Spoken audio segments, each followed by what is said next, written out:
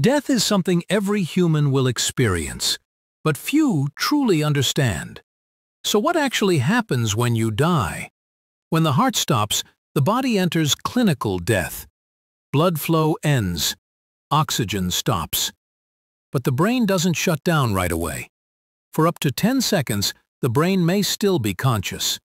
You may hear voices, but be unable to move or respond. During this brief window, the brain releases a surge of activity. This may be why people report their life flashing before their eyes. After 5 minutes, brain cells begin to die.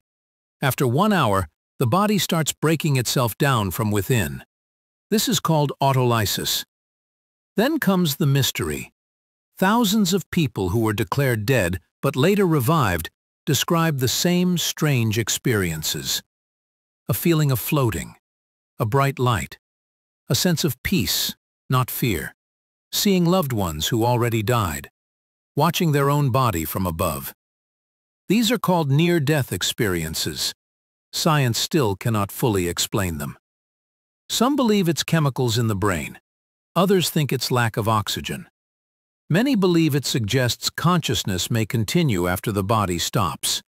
Death has 3 stages. Clinical death, heart stops.